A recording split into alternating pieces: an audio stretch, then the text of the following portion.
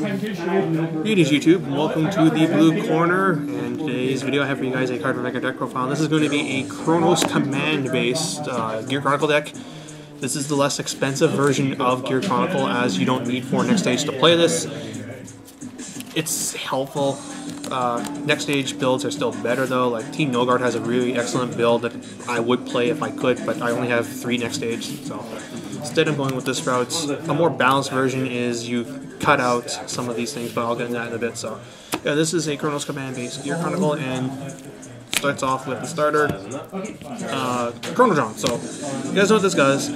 When he is bound from the field by your card effect, you can put him to the soul to call a Chronojet Dragon out, and then at the end of turn that comes back to your hand. So it's a good time leak target. Not as important though to the build as it is in Chronojet, because you don't have Metallic Phoenix. 4 of him, and then you've got your 4 Chronojet Dragon. I thought about cutting this down to 3 because it is searchable, but I like having 8 grade 3s to guarantee my ride. But more often than not, you will be going into this guy. Form Calling Gear Eagle, so he has 2 skills. The first one is on Rearguard, Generation Break 1. When his attack hits the Vanguard, you can time leap one of your units. So you can just, if you're on Chronoscommand, yeah, you also have to be on Chronoscommand for this thing. So if you're on Chronoscommand, this guy swings, hits, and you have nothing else, you can at least time leap your Chronodron, call a Chronojet Dragon and a grade 1, like a GG, Soul Blast, draw 1, and get an attack off, and at the end of turn, you just do that. So it's good for that, but more often than not, though, the main reason you play this is on stride skill, where if you stride a Chronoscommand, so either Revolution or Dragon on top of this thing, you tuck one of your units to the bottom of your deck, and you look at the top 10 cards for 2 units with the time leap skill, which I'm running a fair amount of. So, and you add them to your hand. So it's a 1-for-1 or a potential +1. It allows you to convert your field into hand advantage, and it's really helpful against matchups such as Link, Joker, Narukami, and Kagura, where they like to blow up your board. You just tuck your guys away so they can't lock, kill, or whatever, then you get 2 cards out of the top of your deck. More often than not, I was getting 1, but there are those times we hit 2, and it just helps thin out your deck for triggers, PGs, what have you. And it's a very solid card. Like, you want to go into this thing first, use a couple Chronoscommands, and then just go into Chronojet Dragon for next stage. So it's the 3s for the 2s. 4 Upstream Dragons. These are stable in just about any Gear Chronicle deck. On attack, Vanguard, GB1, he gains 4k, and then at the end of turn, at the end of the battle, he goes back in the deck. Probably going to call out a GG, or just something else. And more often it's going to be a GG. And it's your best call it's your best thing to call by time leaping a 1. 4 History Maker Dragons. So you guys know what this guy does at this point. Attack the Vanguard, Cardfight 1, Generation Break 1, time leap a unit. Just allows you to get some pretty sick extra attacks off. Not as good as in here as in the Chronojet build, but it's a time leap unit, so you can search it off in Gear Eagle. And lastly, 3 copies of History Maker Dragon. This thing is awful, but because it's a time leap unit, I'm running it as a search target. On call from hand, time leap one of your units. This thing should not be as rare as it is, but it is a nice looking SP. That's it for the 2s. For the 1s, I am of course running 4 PGGs. You need you don't need Counterblast as much in this deck, so I might go back to the original PGs because we now have a Dimension Police player here, but Arlem's still Arlem. And 4 Stride Enablers.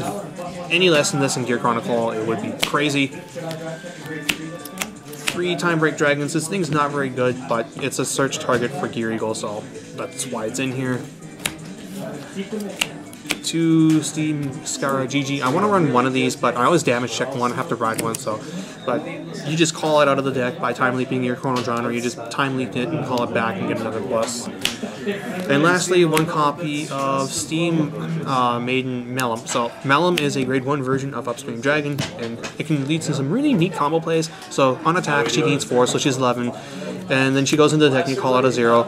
So the 0s you'll probably call will be a Chronodron if it's been spun in the Gear Chronicle mirror, or you're going to call your Heart Thump Worker, who then you can put into the soul when your Chronojet Dragon attacks and draw a card. So I ended up at one point calling down 2 of these things. Yeah, I ended up calling in one of my games. I called one of these things as a booster, swung for 15, it was blocked, whatever. Then this goes into deck, calls out another one of these, then my Chrono Jet attacked, and I sucked up both of these things, drew 2 plus 10, and made it a bit more difficult to block. So this thing's very good. I might take it up to 2, don't know yet.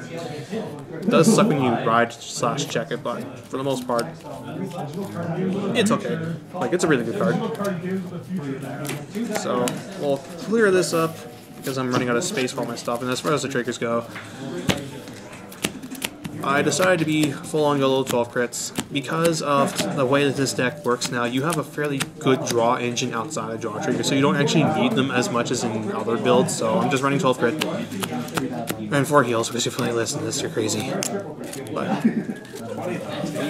And then for the strides, which is where this deck differs from most standard Gear Chronicle decks, you're running 4 copies of Chrono Dragon next stage. Not next stage. What's his name? Chronoscommand Revolution. So this guy's skill is on stride, count up S1, G flip, generation break 2, so he has to be your second stride. G flip, spin both players' boards. However, if you already have a Chronoscommand Dragon in your G zone, you can choose 2 of your rear guards and not spin them. So you can also time this with Gear Eagle skills so that if you have 3 rear guards in play and you're gonna spin one of them away, you can just tuck them into the deck with this thing, and then keep your other 2 rear guards and get a +1 or 1 for 1 off the top from that. So he's very good at wiping out boards against combo-oriented decks like Nova Grapplers, Aquaforce, just things that have to commit a whole bunch of cards onto the field to try and win. This guy just blows them back.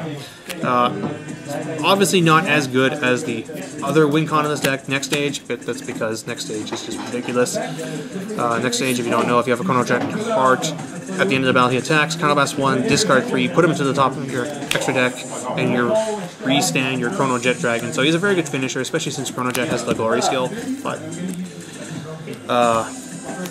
not much else to say. It's Next Stage, he's eternally expensive, and he's a solid backup after you've gone through these guys. And then lastly, 1 copy of Fiery March Colossus. This thing is insane. So, on attack, count up S1, tuck one of your units, and tuck one of your opponent's units, I believe.